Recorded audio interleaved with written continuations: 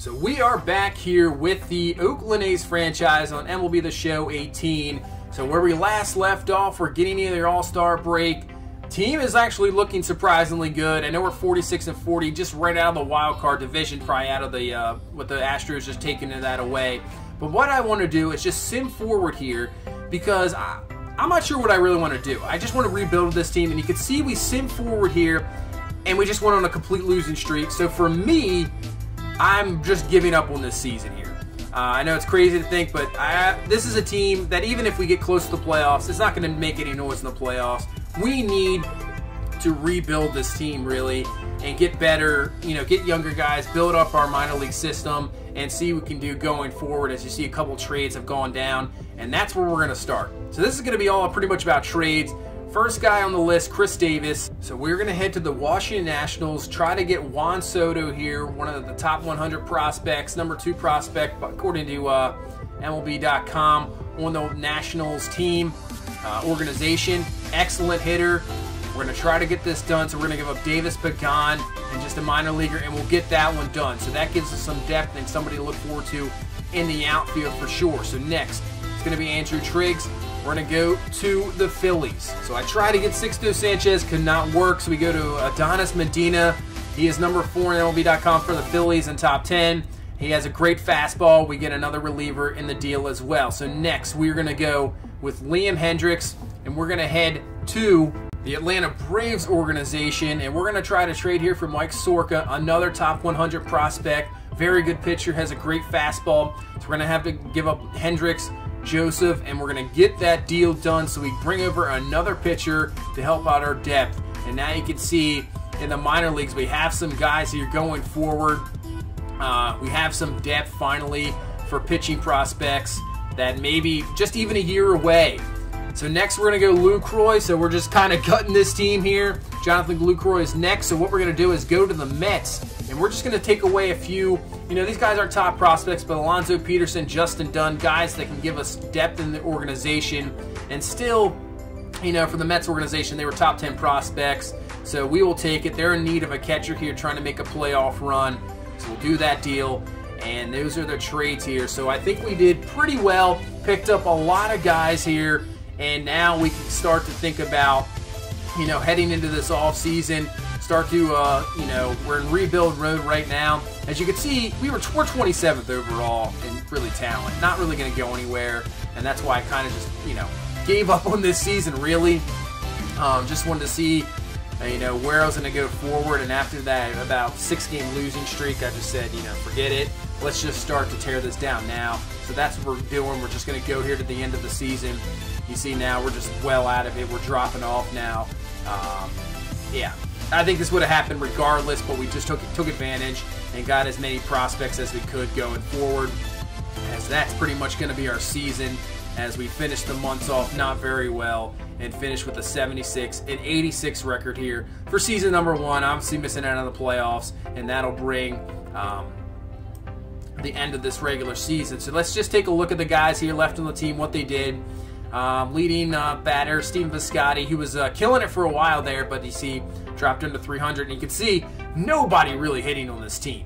Nobody. I mean, when you only have 2 guys over 270, that's not what you want at all. Matt Olson, 32 homers, leading the team there. Joyce with 21. We didn't even have a guy with 100 RBIs. 13 stolen bases there. That's not bad. So Piscotty leading, obviously, with on base and everything. So the hitting will have to definitely improve going into next season.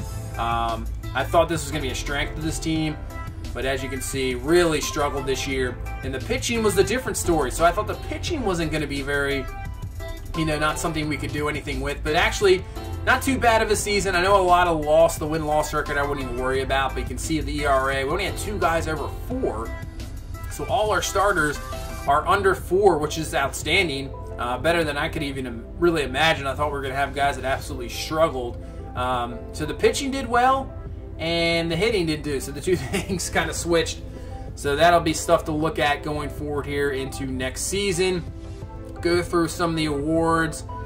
Trout, that's just an outstanding season. He wins that MVP. Kershaw wins the MVP there. Wow. So Cy Young, Kluber once again, Kershaw, there with the Cy Young. Just keep rolling forward here. I don't expect anybody really on our team to get anything. We really didn't have any outstanding things, so we just got to really look forward here to the offseason. And, you know, there might be some big-time free agents here in the offseason. We'll see. Could be Harper, Machado. Not sure who it's going to be, but we're really not going to go for those guys anyway. We're going to go more of a second-tier level, and I'm thinking maybe we'll have to take a look.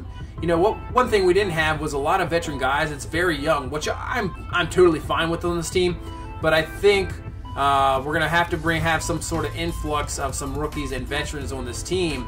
And then maybe, you know, some of the young guys we traded for might not be ready next year, but a year after. So maybe we can kind of have that stopgap, pick up some veteran guys, try to make a playoff run. And even if we don't, kind of do the same thing we did this year, come on the All-Star break, we can kind of just turn those guys around and build up even more. And hopefully at that time, those younger guys who may not be ready coming into this season, maybe towards the middle of the season to the end of the season, they're ready to go. And, you know, but we'll see. Maybe next year, who knows? Some of the young guys just take off and we can start, you know, a playoff run from there. So we'll see what happens. I think the way the Astros did it, you know, just a few years of losing, but they build up that system and really have those core group of guys that can lead you somewhere. Obviously worked out, winning a World Series there last year. So we'll take a look at the final standings here. Take a look at who's going to be in the playoffs this year. Yankees win that division easily. Man, the Red Sox didn't even finish over 500. Unbelievable there. That's really a surprise. The Central Indians, that's not a surprise. Twins make the playoffs once again. Royals, Tigers, White Sox fall off there. White Sox losing over 108 games. Astros, 106 wins. And the Mariners will get the second wild card there. 87 victories. We still finish in third. Finish above the Angels, which that's a surprise too. I thought they'd be a lot better. And the Rangers are losing over 100 games. Twins, Mariners, Blue Jays just missing out there by 2 games. So we had the National League Nationals win that division. And look at the Phillies, 90 and 72, and they did not make the playoffs. Wow, 90 wins and you do not even get a wild card? Unbelievable there. So we'll head to the Central. Cubs win 108 games. Brewers win 94. They're back in the playoffs. Cardinals, 87-win team, not in the playoffs. So an 87-win team and a 90-win team, not in the playoffs. Dodgers win 107 games. Diamondbacks get in. And the Rockies, who won 86 games. So you have at least 3 pretty good teams there, not even in the playoffs. And wow. I mean, when you have division leaders winning around 105 games, that's tough. Obviously, to make a wild card, you're going to have to be outstanding. So, this was just a quick one. We ended up just simming the rest of the season, making some huge trades there. So what I'll do here, you can see the playoff bracket there. We'll go to the offseason. We'll see who wins the World Series, and hopefully we can continue to build this A's team for next year. And we'll see, what kind of team we'll have next year. I have to take a look at the free agency, who we're going to bring back. Maybe make a couple more trades here and there. And maybe next year we can make a little bit of a noise in the West. Maybe make a playoff run. So that's going to do it for this one.